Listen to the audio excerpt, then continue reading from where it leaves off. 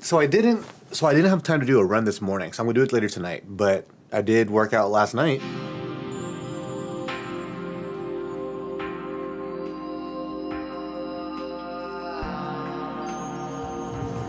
Why is this taking so long to render? Oh, wait, almost there. The wind's died down by the time I get home later tonight. I'm gonna run with this new hat. How do you like it? I'm also getting a new pair of shoes to run in. Tonight might be the inaugural run to break those shoes in. Or at least break my knees. And I'm late.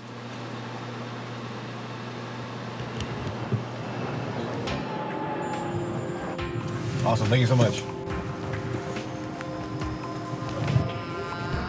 So one thing I hate is being late, because early is on time and on time is late. Today I'm late. That's a good little dinner, boy. It's a good dinner. Okay. Can you guys hear? You hear that? It's called the wind. That's a weird middle part. It's called the wind. So that's one thing I've been learning about with running is that the wind kind of sucks, especially when you're running against the wind. Definitely adds a lot more drag to you. So I don't think the wind is going to slow down. So I'm going to charge my phone. It's kind of dying. And I'm going to charge the watch because I want to start tracking things because we did a lot of standing today, but didn't do a lot of moving. So I want to get some action going on. And then we're going for the run. My new shoes didn't come. I'm running in my old shoes. It's fucking windy.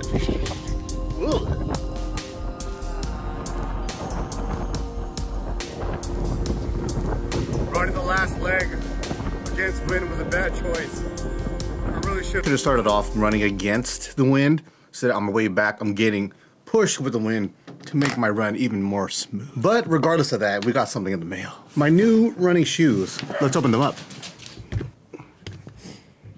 Taylor, she sucks at hiding, bro.